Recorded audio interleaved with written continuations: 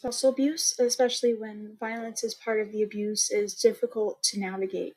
Here are some tips if you are still living with an abuser and making a safety plan to leave. Practice. Practice how you will get out of the house. If you have kids, practice with them. Learning self-defense is a good idea if you fear confrontation and it is likely that the abuser may find out about your plan to leave in the process of trying to leave. Try to make a habit of always keeping your phone ready to call 911. Include friends and family in on your plan.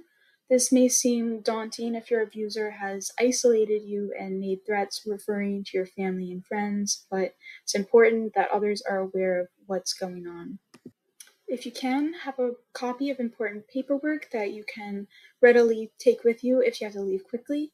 This would include passports, immigration paperwork, birth certificates, and anything else that you may need to escape. Finally, brainstorm excuses for leaving the house that the abuser will be least likely to question.